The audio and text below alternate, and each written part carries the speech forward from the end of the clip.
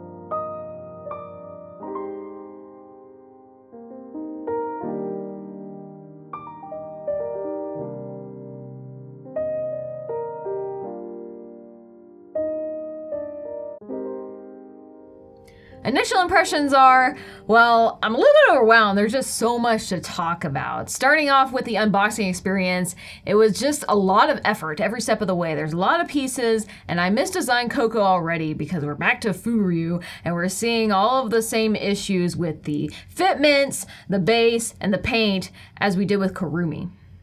Regarding the fitment, her feet don't want to fit in the base all the way, and we had to literally twist her leg to get the pegs to line up. Her head takes an enormous amount of effort to be pushed in, and there's still a gap that we can't get rid of. Even her arms are very difficult to put in.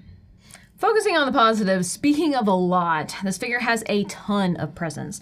She's on a whole nother magnitude than any of the other figures we own, including the other Japanese dolls.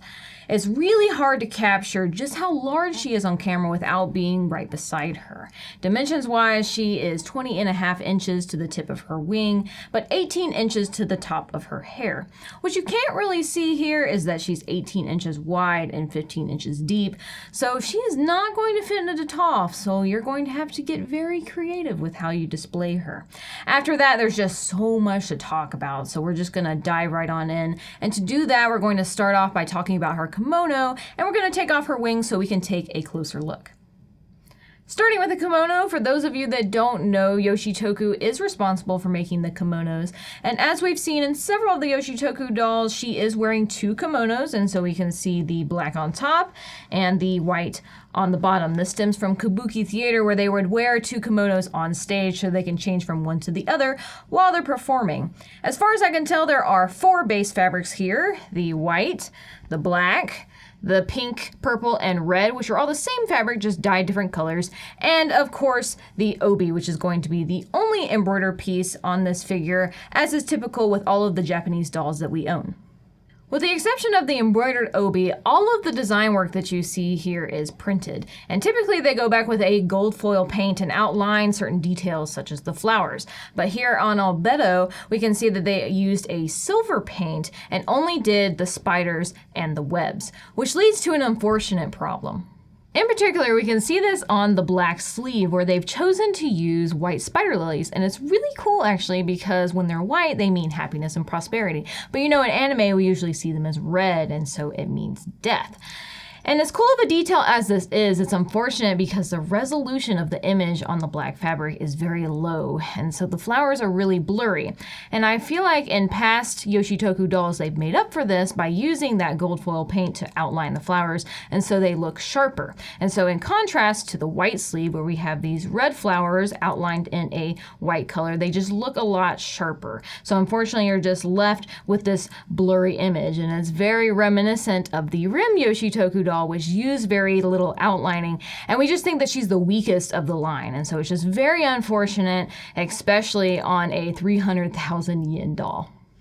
Taking a look at the obi, I removed her hair so we can take a better look. And this is actually 2 separate pieces, and I believe they've done this just to make it easier to attach her wings.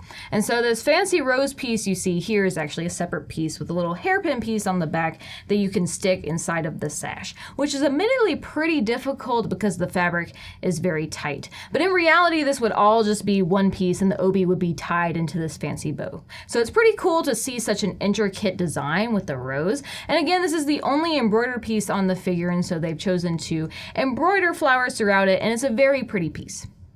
And as with the other dolls, we see a real rope obijime. In typical fashion, the kimono is handmade by Yoshitoku, and as always, it's flawless. I really can't find any fault with it. No stitch out of place. The fitment is good. It's attached well. It's a beautiful kimono. It's just such a shame that we have a low resolution image on the black fabric because I really like the color palette and it's stunning otherwise. Before moving on to the paint and reattaching her wings, I think this is a good place to talk about her base and her supports. And just like the Kurumi base, we again have the cheap, ugly plastic, dark brown base that's very thin. In certain lights, you can still see the support structure. And this stand is not any better. Again, it's the same cheap plastic. It scratches very easily. It shows fingerprints. So I'm going to, again, get on my soapbox. Please give me an acrylic base. It's a 300,000 yen figure. It's not that hard. Or at least give me the Yoshitoku base, which is particle board and looks better, but I'm going to beat the dead horse until Furyu listens. The only positive things I can say about this base is that they did provide metal pegs for her feet and that these metal supports are integrated into the base. They're not just floating on top like freeing likes to do. I know these supports are going to bother a lot of people. As for me, I'd rather have them than sag any day of the week, and many times museums use them in their displays, and so it doesn't really detract from the quality for me. I will say that they could have sculpted the right wing to where it rests on the base, but if they wanted to keep the movement of the left wing, which I think is really stunning, instead of having two wings on the ground, is with some kind of diorama piece, but I don't really feel like that fits the Japanese doll aesthetic. These wings are ginormous. Each wing weighs about 1.5 pounds. For context, this entire figure weighs 4.5 pounds, so both wings together contribute to 2/3 of this figure's weight. So this one single peg is not going to be able to hold 1.5 pounds. So personally, I'm glad they provide supports because I'd rather have wings with supports than no wings at all. Taking a look at the paint, I again miss Design Coco because we just went from the best 1/4 scale paint that we've seen to something that's on par with Freeing. And for a 300,000 yen figure, you're probably going to be disappointed with some of the things you see here because there's really only shading on 2 elements, and that's going to be the wings and the kamikazari. On the wings, as far as we can tell, they used a pearlescent purplish blue paint and then went back over it with a black airbrush, and so you do have these nice shimmery highlights between the feathers, on the sides, and the tips. As for the kamikazari, they have done shading on this top flower and on the insides of these side flowers and here on the tassels. And that's where the shading stops. They've gone for the alter technique for her hair where they use this purple translucent plastic and then they've gone back over it with a black airbrush. But that's it, there's no highlights. For her skin, there is no shading. They have painted her fingernails black and it is pretty clean. Her horn is just one solid white glossy color. For her face, her eye decals are set nicely, and they did give it some gloss, which I appreciate because it does give them some life. Now, when we get to her mouth, it gets a little wonky. The inside of her mouth looks good, but they've only given her lip gloss on her bottom lip, and so her top lip just kind of blends in with her skin, and so it kind of makes her look like she has duck lips. I think it would have looked better if she had red or black lipstick, and then it would have been more reminiscent of kabuki theater. I don't know who's responsible for the fan, but it looks pretty good, so I'm gonna assume that it was Yoshitoku. They have a really nice gold foil print on the top and the bottom, and then they have painted in the side because they can't print there. Now, they use a gold foil paint on the fan, but why couldn't they use it on the kimono? It's just such a shame. And that's it. That's all the paint. That's all there is to talk about. Thanks for you. I appreciate it on my 300,000 yen figure. Moving on to modeling, everything is very blobby and the fitment is also extremely poor. Starting with her wings, we do see a lot of detail in the top smaller feathers, but some of them look like they got like chunks taken out of them, and I'm not really sure why that is, and it looks kind of weird. As we get down towards the larger feathers, we start to lose that detail, and it looks like they just took a feather and then blew it up. And with a figure of this size and price, they should have added more detail. Funny enough, the place where they added more detail into the feathers was on the inside, which you don't really see, so that doesn't really make any sense. Moving on to the hairpiece, also very underwhelming. There's just not really a lot of definition. It looks like they took a 1/6 scale hairpiece and just kind of blew it up. There's no detail in the strands of the hair, and everything again looks very blobby, even the little rope that's tying up her hair into a ponytail. I don't really see very many seams other than where her bangs are, but overall there's just not a lot of definition. We do start to see more detail in the kamikazari. We can see all of the petals of the flowers, and as we move down to the tassels, they've added ridges to actually make it look like tassels, so I do appreciate that. Moving to the face, I do think that everything is modeled nicely. We have her little pointy nose, and the lips are well defined, and they've even started to model the inside of her mouth. I think it just starts to get a little wonky when it comes to artistry, but we'll talk about that later. One of the more detailed pieces is actually her hands. They're very skeletal-like, which gives her that ghoulish appearance that she's known for. The fan, while the wood is a little blocky, does have ridges added in where it would fold, and so that does look realistic. And lastly, for her socks, we do see the appropriate folds and ridges. The worst part about this figure, which we've already talked about, is the fitment. It's very hard to get all these pieces to fit together, and they leave gaps. There's a particularly bad one on the back of her neck, which thankfully you can't see from the front in the pose that you'll display her in, but it's still very frustrating trying to get these pieces to fit together. And that's pretty much it. Effectively, it feels like, besides the hands, that they just took a 1/6 scale and blew it up. Moving on to artistry, this is going to be again another weak point for many people for this figure. In the anime, Albedo is a very silly and derpy character, but there are still many people that feel like that this face just doesn't look like her. And from looking at the prototype photos, I would agree. At first, I didn't like her from whatever angle that they were shooting. But now in person, I would say that I do like her more, although it is a little bit off. They went for more of a model-esque look like Eastream, which I don't mind, but you're going to be in either one of two camps. You're either going to like it or you're not. And I'm of the camp that I think that the duck lips look too silly versus sexy, and I really think that it would have just taken a red or a black lipstick to make her look sexy. The pose is where this figure really excels. It took metal supports, but I appreciate that they have one wing going up and one wing going down because it creates a lot of movement. And then they've twisted her body with the wings to show off her kimono, given her a bishoujo appearance, and also show off her wings. I again just wish they would have added that lipstick to really elevate her to that next level. The elephant in the room for these figures is always value. Now, if you've been following our channel, you already know our stance, but we like to be inclusive of new members in our audience, but this time I'm gonna make Senpai explain it. Most 1/4 scale figures are bunnies, and here we actually have Albedo's 1/4 scale bunny by freeing.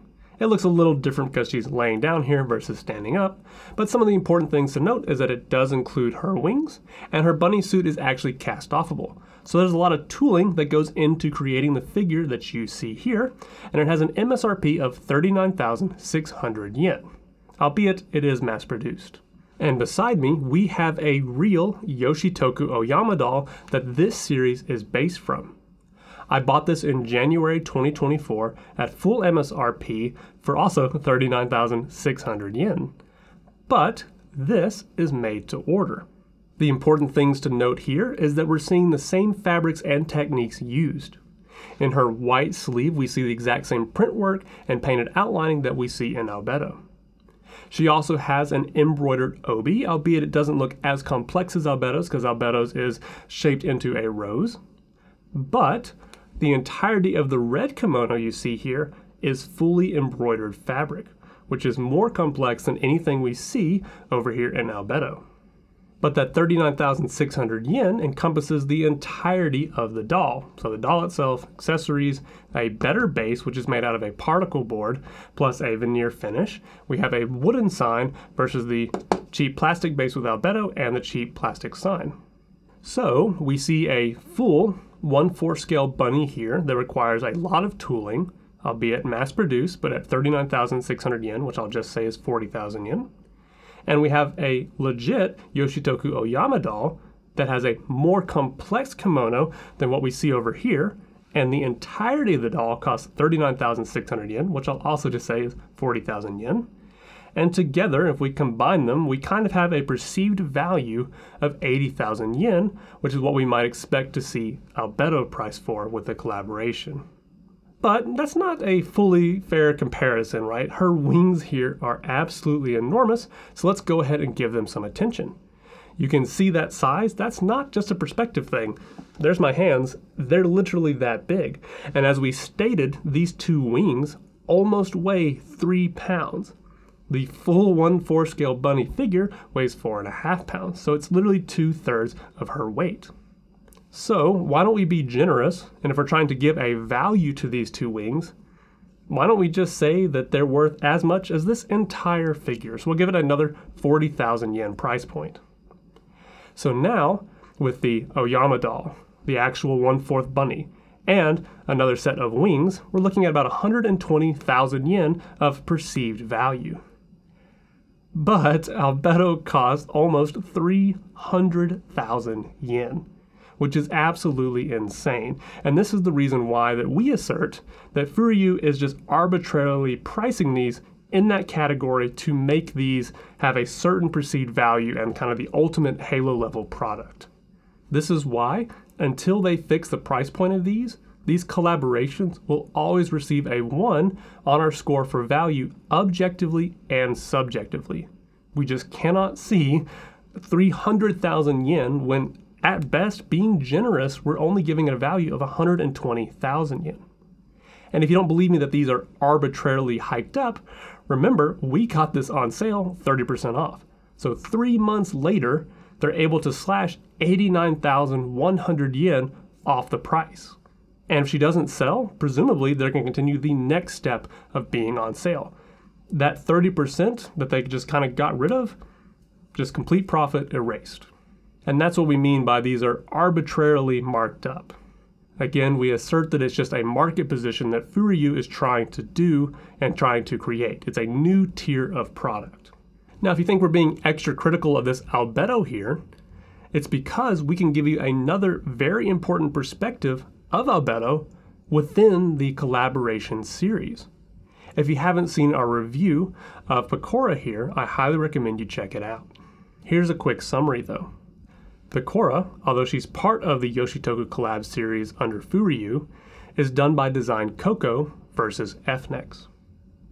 Pecora here has the best 1/4 scale paint job of any 1/4 we own or have ever seen, in comparison to Albedo's, which is at best comparable to that freeing 1/4 I just showed you. When it comes to modeling, the Pecora is top notch, and when we come back to Albedo, we're basically getting freeing quality. When it comes to the kimonos themselves, moving aside your opinion of the aesthetics, we see greater technique and execution in Pecora. We see more outline work, in Pecora's case it's gold, and the resolution of the print is much higher. Material-wise, we also get more material with Pecora because she has 2 kimonos just like Albedo, but the bottom one is a full-fledged kimono versus the bottom of Albedo is just like a half-size one. In terms of the obi, I think Albedo ones up Pecora here because that rose is beautiful. With Pecora, we just get a bow, but we also get the very cute Donchan scarf. So when you kind of combine that together, it's kind of a wash between the rose versus the obi plus Donchan. Then lastly, both of these characters are from major IPs. So if we're talking about like licensing agreements or anything like that, it's close to a wash. Hololive is very expensive, so too is Albedo, right? They're 2 extremely popular characters. So objectively, looking at these 2, Pecora is better in almost every single way. And functionally, the only difference between these 2 are Albedo's wings. When looking at price, Pecora is 198,000 yen, and Albedo is 297,000 yen. So effectively, you're paying 99,000 yen more for 2 wings. And that surmises my problem with Albedo's price. As much as I like this and paid for it, the price is insane.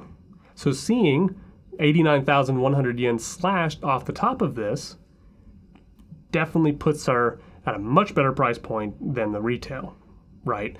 It's still 207,000 yen, which is, more than Pecora, but, we get a lot more with Albedo. I would see this being priced more along the lines of maybe 230,000 yen, at most 240,000 yen if we give the wings a 40,000 yen value. We have a love-hate relationship with these. I'm the one buying them. I love them. I hate the price. So I can't sit here and act like it's worth the price tags that we see because it's not. I've been collecting for almost 12 years now, and these are my favorite in the collection. This collab series is stunning, but it's not worth the price. So what I want you again to take away from all this, more than anything, is that if you want this series, just know what you're paying for, and just make sure you're comfortable paying that price, whatever it is that you decide on. And with that, back to Kohai. Let's give her a score. Starting with the box, it's as horrible as Kurumi's. They didn't ship it in another layer of packaging, and it's literally just a plain black box, so it gets a 1 out of 5. Moving on to production, starting with paint. As for Albedo herself, I can't find any paint flaws, but she only has shading on her kamikazari and wings.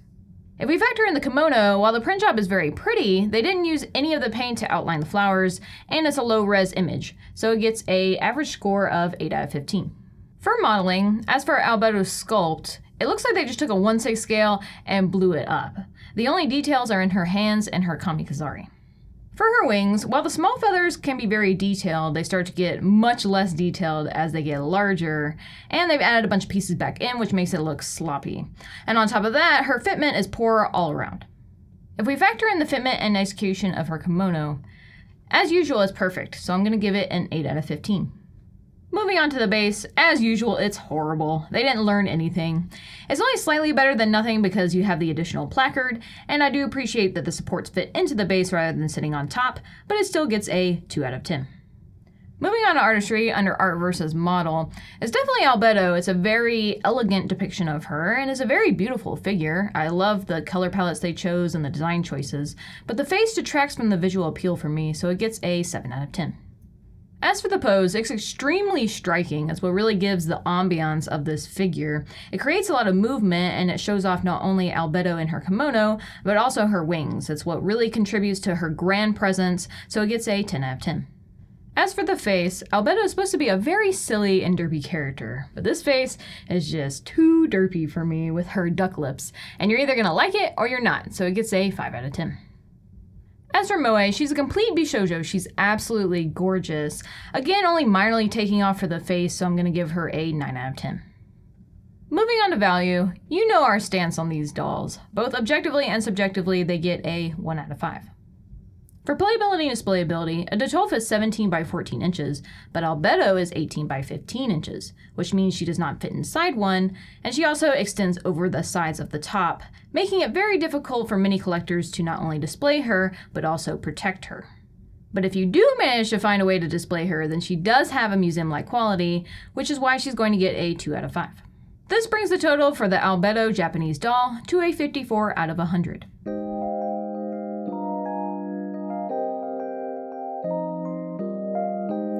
Out of the 3 Yoshitoku dolls that we reviewed, Albedo is our lowest scoring one, but it makes sense when you consider her 300,000 yen price tag and that you're effectively paying 100,000 yen for wings, which, don't get me wrong, I like the wings, I just don't think they're worth 100,000 yen, maybe 30,000 yen tops.